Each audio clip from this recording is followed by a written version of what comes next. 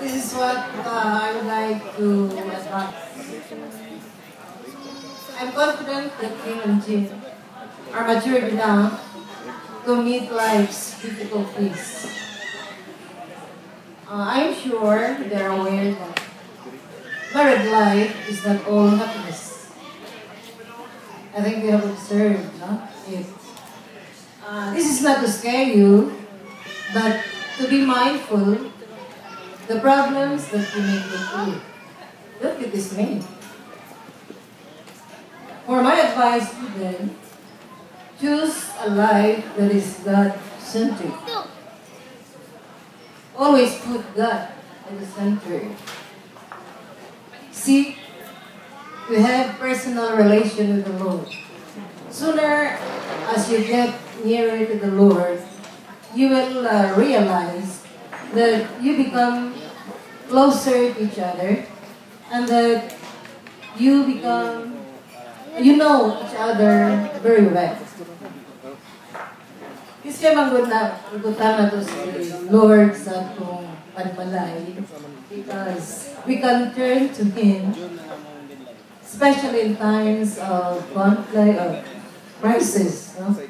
So let God be your guide in your journey to live on your long life commitment. And I do believe that the success in marriage depends mainly on the how husband and wife manage their married life. Think that in a home, each has a role to play. The father, mother, the children. How each portray his role would greatly affect our family life relationship. And then you should have to respect each other. Learn to accept each other's weakness. You have to communicate each other, especially in times of conflict. You have also to remain loyal helpmates, no? To carry out life's burden. So do not take things for granted, especially when you have misunderstanding. No?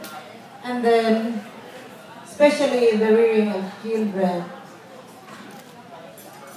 I hope God will bless you with children.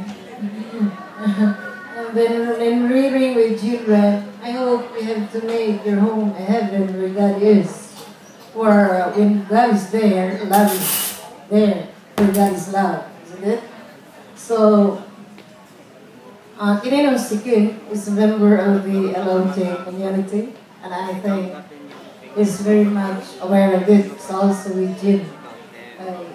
Also man, kabarkada ni mga sisters. So, I think that's all. You are already mature enough.